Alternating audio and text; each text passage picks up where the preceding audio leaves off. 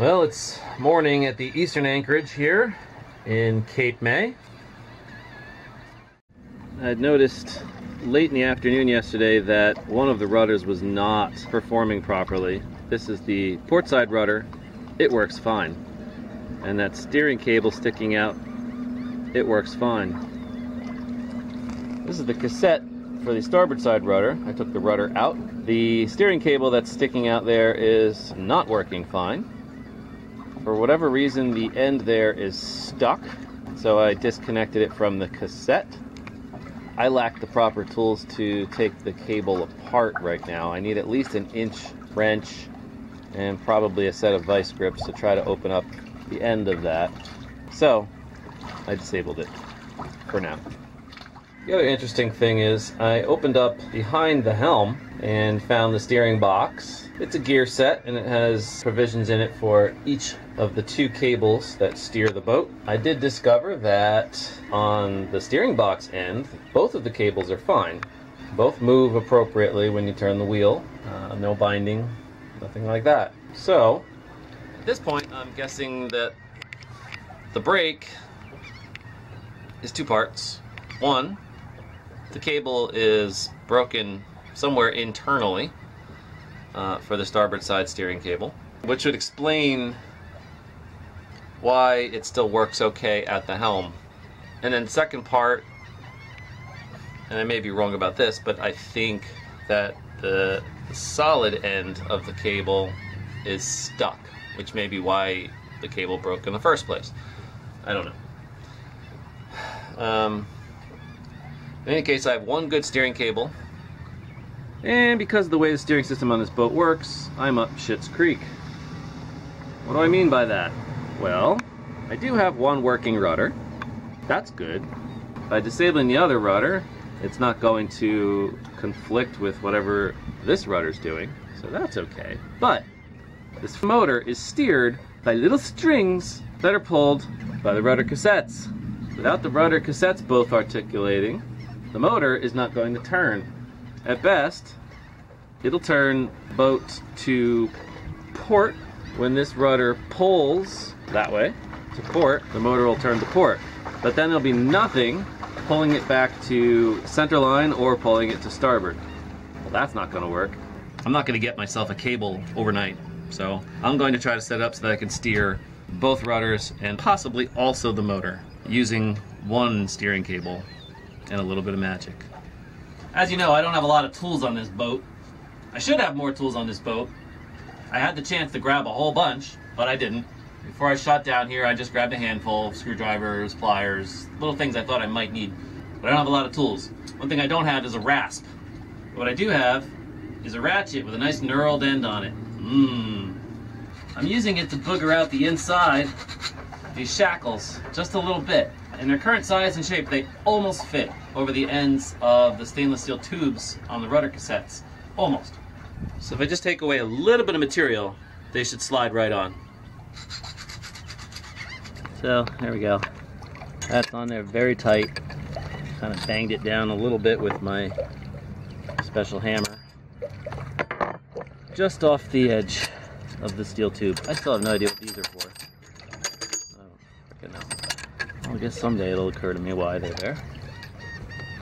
I think they're actually connected all the way through the rudder cassette, down and around, and come back up again. I think. Anyway, so that's on. I'm gonna do the other one, and then we'll move on.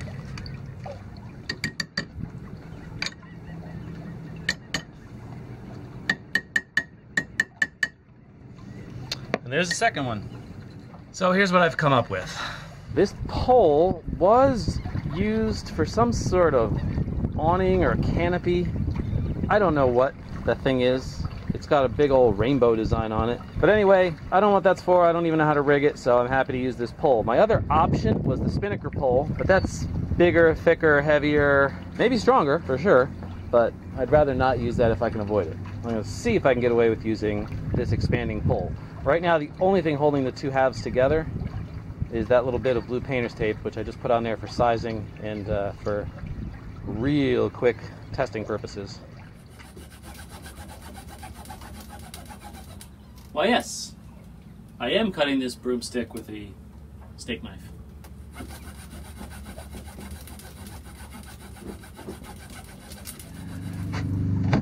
Okay, broomstick. That's the rest.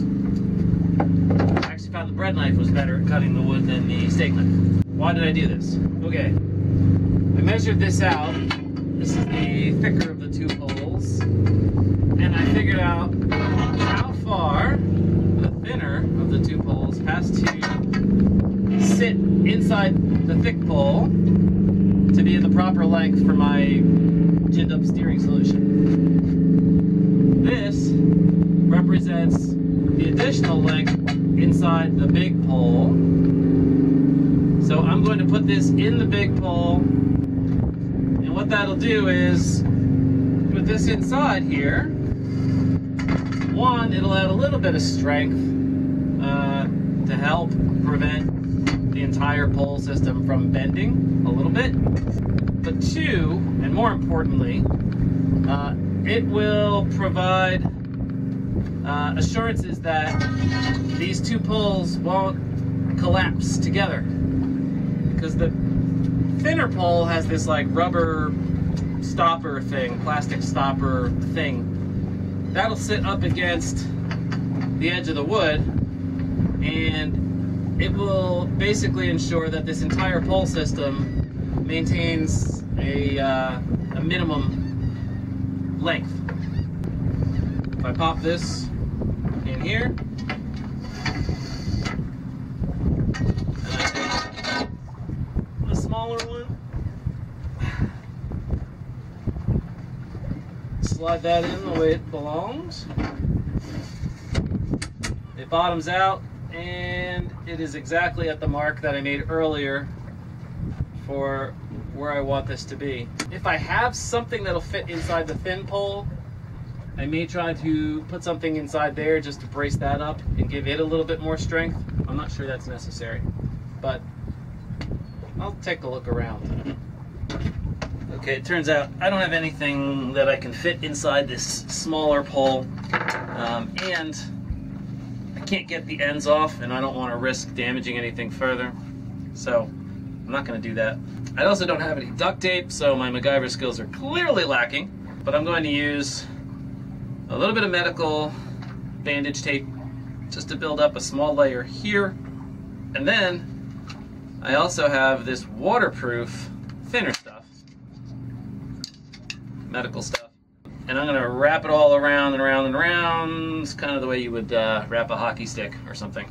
The piece of wood inside this post, this pole, is going to keep them from compressing, collapsing together, and then I'm going to run a rope system end to end between the two rudder cassettes to prevent it from telescoping the other way and expanding. So the tape won't add a whole lot of value, but I'll feel better having it on there. So that's layer one. There's layer two, overlapping layer one and the thicker pole. Okay, there's layer three. That's the first layer with the waterproof tape. And there's the final layer, obviously wound in the opposite direction. And then, just for good measure, a few cable ties just to hold fast to the tape, maybe preventing it from trying to unravel. Okay, the bar is in place, and the shackles are tightened down, the pin, and the only other thing I need to do to this piece of the solution is to use some of this seizing wire through the hole in the shackle pin. I'm sure there are better ways to do this, but I'm also sure I don't know what those ways are. So that's what I'm doing. One thing to note, I do believe that these plastic ends to the force bar pole are one of many weak links in this system. They're part of the reason why I'm going to actually attach a rope from this cassette to the other one, because I don't know what kind of force it takes to pull this out of the end of the tube, so I need to be sure that there's something else that's holding these two ends together. That's going to be our rope. All right, well, there's the rope. Just have it twining around the pole here. It's tight to the pole, but I don't think it's binding it up at all or putting any tension on it, twisting tension or anything like that. Is that a thing, twisting tension? And then over here I just kind of tied it up. But anyway, I think the pole itself will probably handle the pulling motion, but this rope adds an extra measure of safety. And then the fact that it's wrapped around the pole gives me a little bit of confidence that if for some reason the pole slides off the ends of the cassette somehow, maybe I'll be able to retain it with this rope. Don't know.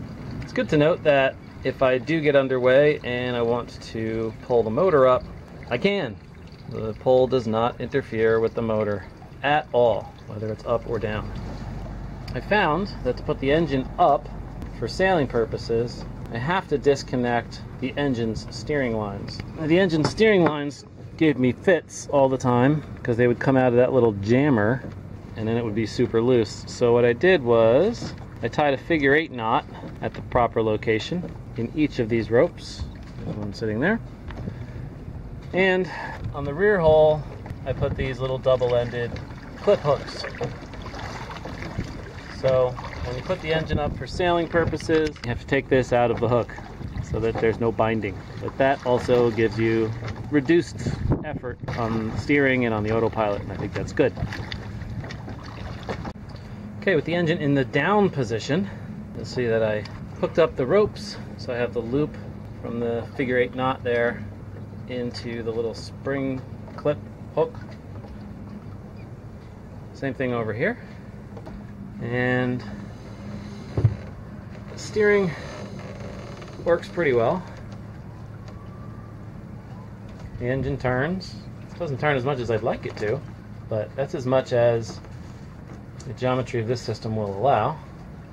The rotors only turn so much, and therefore the engine only turns so much.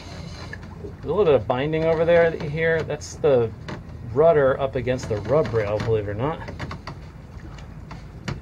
I don't know what to do about it. Probably nothing. But anyway, I'm back to full functionality here. The only thing I don't have is a solid backup plan if the single steering cable decides that it doesn't want to work for me anymore. Maybe it's doing the work of 2.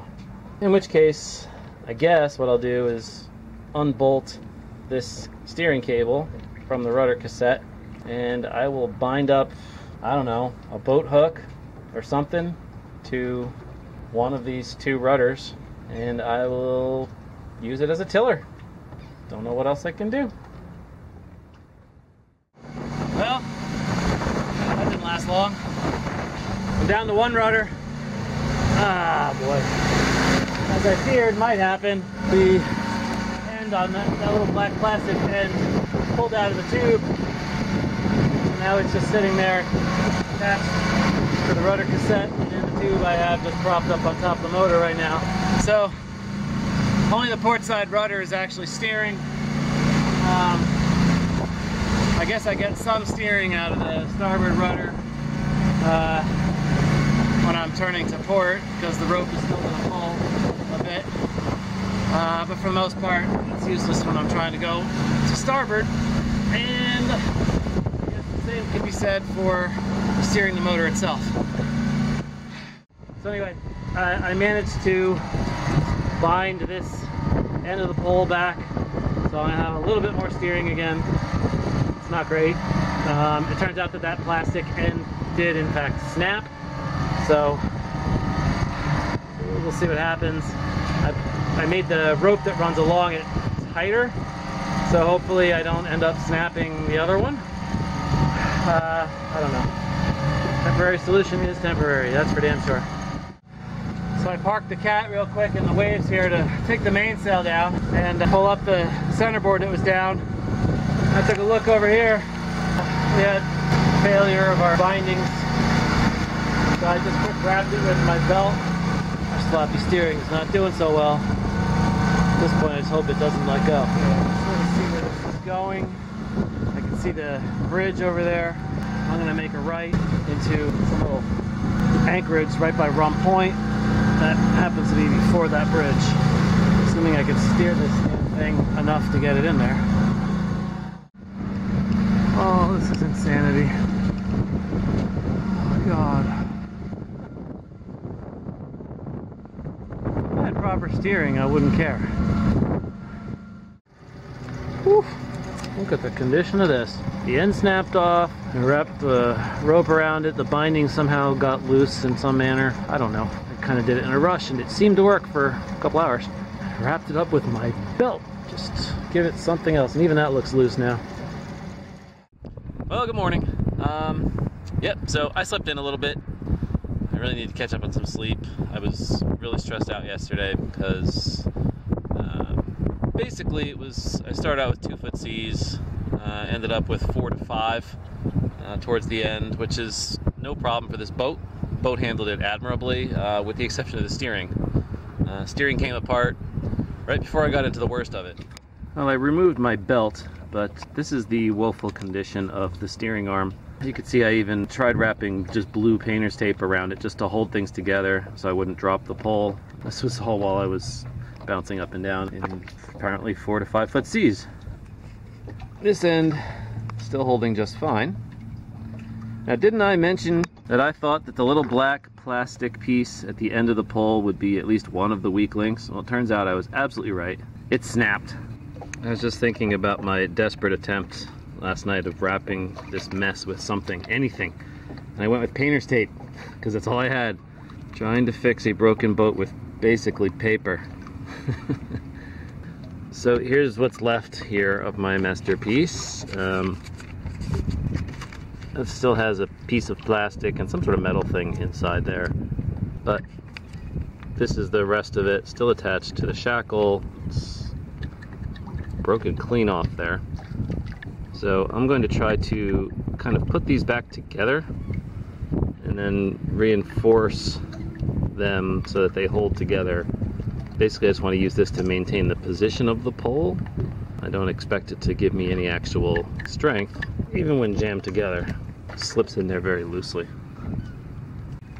So what I did here is I took this piece and I put a stopper knot here, figure 8 stopper, and a figure 8 stopper here, and I ran it through here and back and around itself between the stoppers, and then I did another loop that came back and just went around the arm on the cassette for good measure, ran that back and just kind of tied it off here and put a stopper knot on the end just in case things get a little loose. Now this in and of itself isn't going to necessarily hold this whole pole together, and well, there's a temporary fix. Those clamps squeeze the rope and basically creates friction, I hope, so that nothing here slides. This loop here goes around the shackle bolt. It basically does double duty what this piece of plastic does. And then there's another loop that goes here and around the cassette arm and back. It's basically just extra insurance.